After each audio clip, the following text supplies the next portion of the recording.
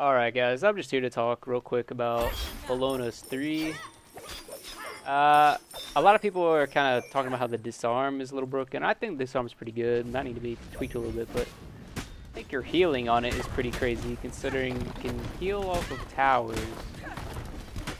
Yeah, so every third hit on a tower is gonna heal you at max rank 110. If you're building attack speed, you're hitting every third hit pretty often, and you can keep that 3 out forever. If you walk in half health to a tower with a minion wave, you're gonna kill it really fast, and then you're gonna be full health. And this also goes for the Titan too, which seems a little insane, right?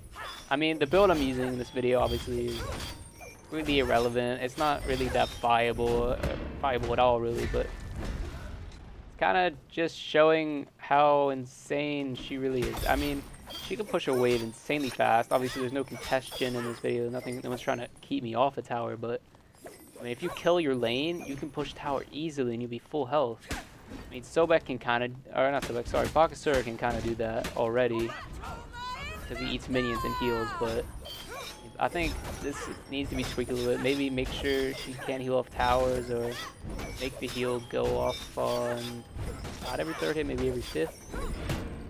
Something. I think it needs to be reworked slightly. You guys can comment, tell me what you think. I think it's a little silly, to be honest. Anyway, I'm just gonna put some footage of tower pushing, I guess. Again, the build's not really viable, but I'm just kind of showing what she can do. Anyway, thanks for watching, guys. Comment, tell me what you think. Tell me if I'm an idiot. I might have no idea what I'm talking about. Anyway, thanks for watching.